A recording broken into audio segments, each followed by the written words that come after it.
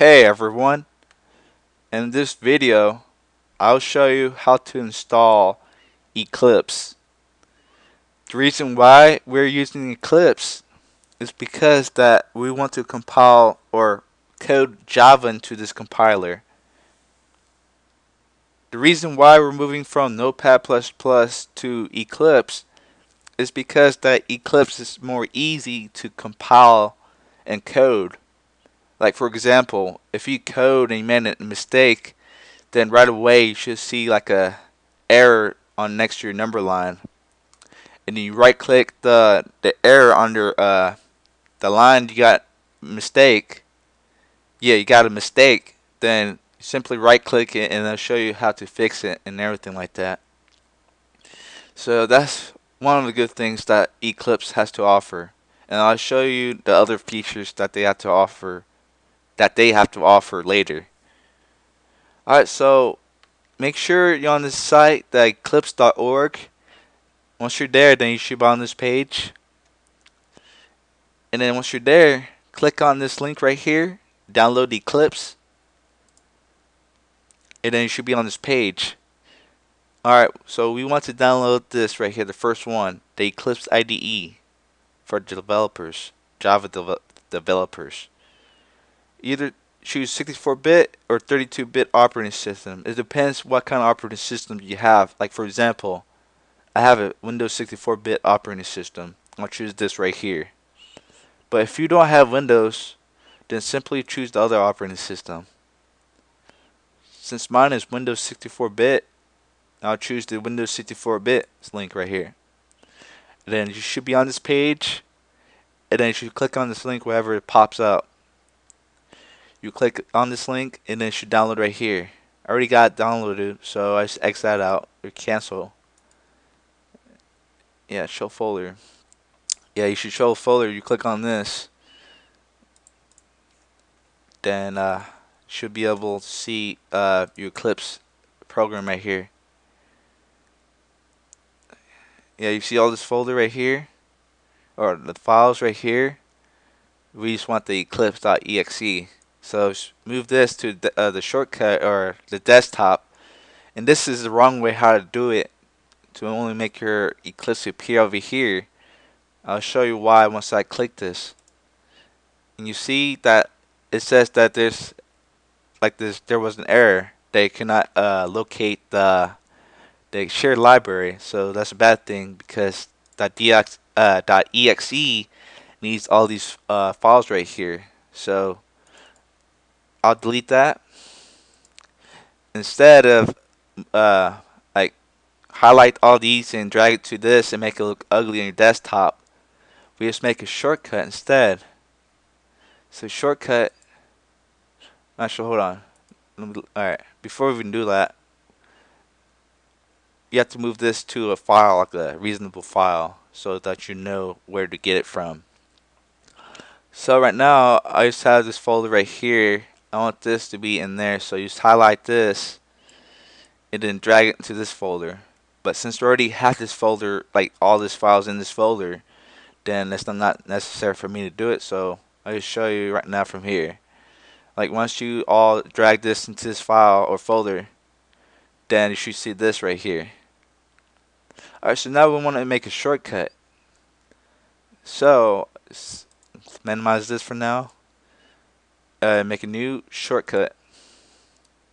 You browse this, and then there's a desktop here. Since the folder is under desktop, then we have to go under my user computer. Then once you click this right here, then make sure you go on the desktop, and then make sure you get the folder, which is this right here, folder number 2.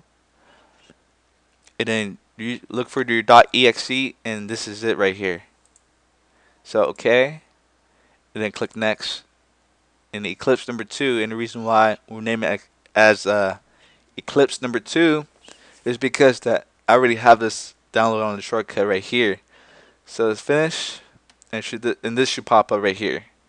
So yeah, now this is a working Eclipse shortcut. And now this workspace launcher asks you to like make your location of your work, like where you want your workspace to be at. So if you don't want it to be here, then you can simply change it by looking for another file. Alright, once you find your file or your workspace location, then choose OK. But since I already have it configured already, then I'll choose cancel. I'll delete this because I already, oops. I'm going to delete this because I already have this right here, the Eclipse right here, and it's ready to open. Alright, once you open it up, then you should be on a welcome page, like a welcome screen. It should be blue. Yeah, it should be blue. Just X that out by click on the X somewhere. I think it's on the top left. I'm not too sure about that. But make sure you X that out, and then you should be on a blank page without all these in here, because I already configured and made a project in the class already, which I'll show you how to make soon. But like once you make a class, on default there's no number line, and in order to make a number line, make sure you go into Window and then go to preference, and then go into General, um, Editors, and then on Text Editor. On default, this right here is unchecked, so so check this. And once you have this checked, then choose OK.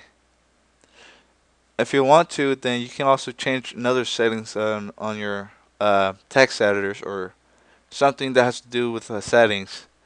Once you're done with that, then choose OK.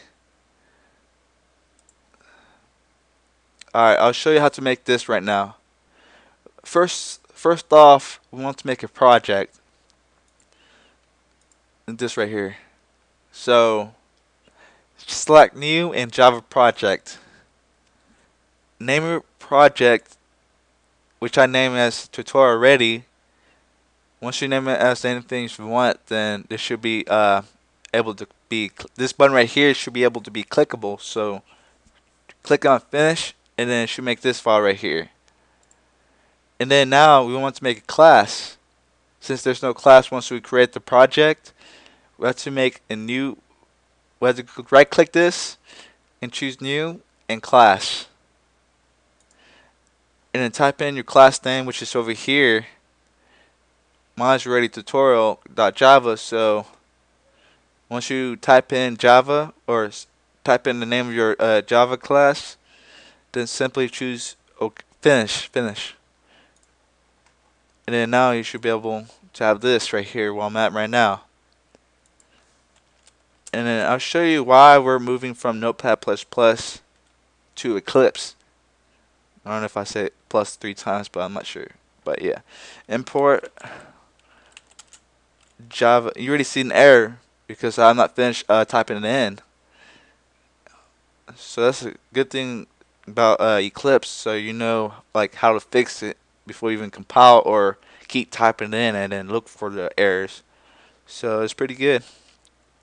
Type in java.util. And it's cool. And another cool feature about Eclipse, it'll show you where you want to go, like to finish it.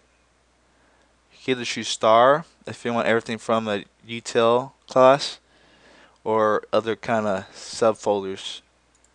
But we want scanners only. So just type in scanner, and then click on this, enter scanner, and finish it for you. And it's pretty cool. And then another good thing is that it'll show you on which codes never used, so you know what to delete once you're finished. Yeah, once you're finished coding, and you see in a blank library that's not even used, then you simply delete it. Okay, it takes up space. So yeah, we delete this because we're not even using it. So yeah, this is how you install and configure Eclipse. So this includes my video over. Yeah, I already told you. Alright, well, stay tuned for my next video. Thanks for watching.